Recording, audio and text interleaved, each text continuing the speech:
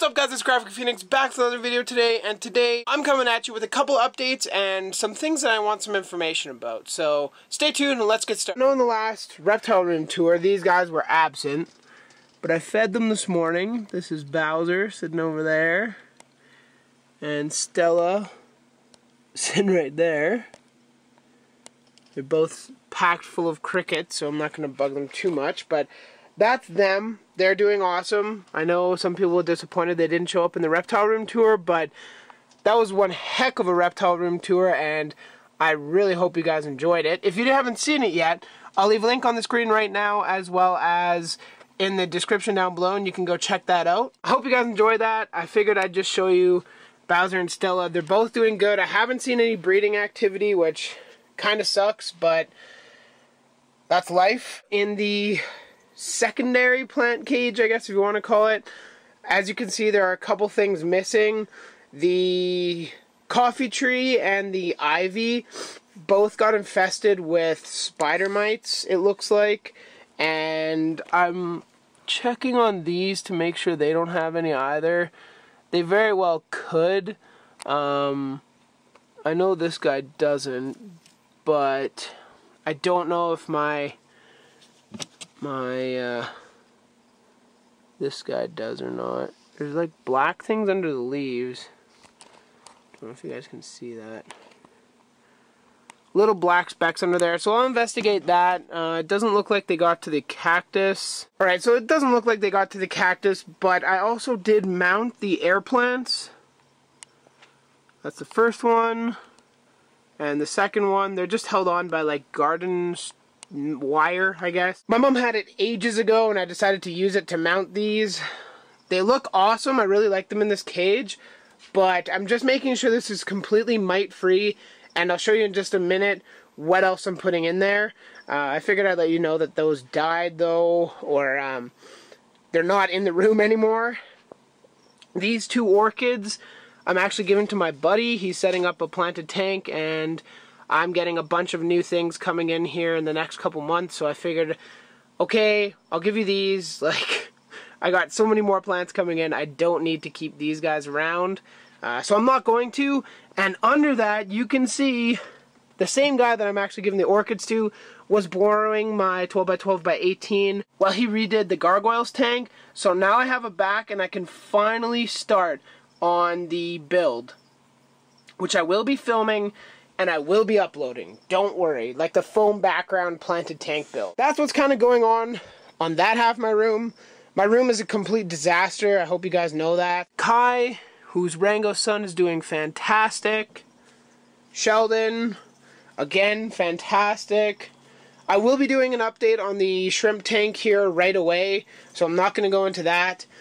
But this is new to the setup. This I actually just set up. I did film it, so look forward to this video coming on Saturday or Sunday. I haven't decided yet. This is basically the froglet tank, and maybe a little more than a froglet tank. I don't know. Maybe you guys will just have to see. But there's a Monstera acuminata or something like that, a Swiss cheese philodendron. There's some red nerve plant, and just a random fern that I got at the garden center. So, like a long time ago. It wasn't doing very well, so I figured I'd throw it in here and see how it does in the froglet tank. There's no froglets in here. The tadpoles themselves, this guy is the closest, and he's actually getting pretty damn close. Don't know where he is. Come on, homie. Why are you doing this to me? Well, you can... Okay. You can see how colorful his back legs are. He's almost there. He hasn't started quite yet to absorb his tail, and his front hands haven't come out yet, but they are there. Probably this guy in here is the next furthest along. He's got some good-sized legs. You guys probably can't see that. What I've been doing is basically a weekly water change and a feeding, and that seems to increase their growth dramatically. So I'll basically go through, take all of that. I'll have a video on it coming up soon, but I'd go through, take everything out, put it in a new container, move their little sticker saying when they were out of water, or like out of the egg, and then put them back into the new jar with all their accoutrements and stuff. I haven't done this yet. Oh, see, that's Turbo. That's my lovely cat, Turbo. I haven't done this yet, but I'm probably going to do it right after the video. I'm basically going to move Striker onto my desk, clear all that off, put him right there, and then move this tank up there, and then I'll end up putting this tank right beside it. It can fit 4 tanks. I'm hoping it should be able to, and it'll look really, really nice. So I'm super stoked for that. I'm going to be doing that pretty much right after this video. And I believe I saw a reticulata. I could see it. I don't know if you guys can, though. There we go. Little bit. These guys are getting more and more bold, which is awesome. The Ventri Maculata Borgia Ridge aren't quite so bold. I don't really catch them on camera all that often. But, yeah, I don't see any. I'm not going to even bother. As you saw, I do have a new addition. So I've been really getting into basically watching YouTube videos on carnivorous plants, mainly Brad's Greenhouse. If you haven't checked him out, I'll leave him in the description down below. You can go check him out, as well as Plants and Things. He's an awesome channel. He's a really good guy. He's got some cool stuff. I have never talked to these guys, so if you want to either go to their Facebook or YouTube or whatever and leave that I am growing carnivorous plants and introduce them to me, go for it. I encourage you to do that. I just found this at my local garden center. It was ungodly expensive, and I'm hoping to pick some more up at maybe local orchid shows or something like that, because it was expensive. I know there's a price tag right there, so it was about $50.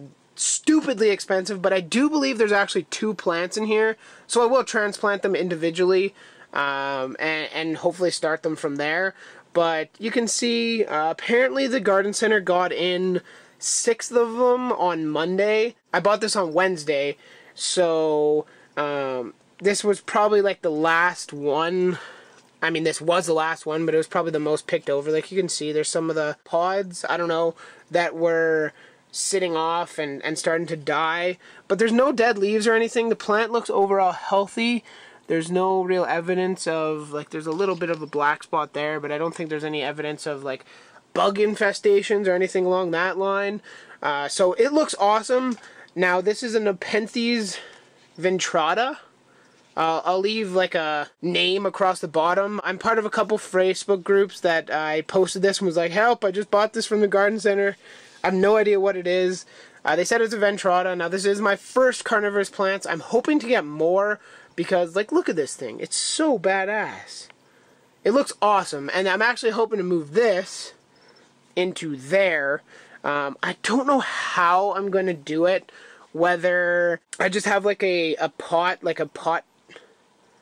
elevator, I don't know, on the bottom, so I have the pods can hang off and not be touching the ground, rather than having it hanging, because it's kind of hard to hang from a screen cage. So that's probably what I'll end up doing. But so after getting that package of dart frog hides from my buddy Fishman Glass, if you haven't seen that video, go check it out. I'm not going to leave a link, but you can go check it out.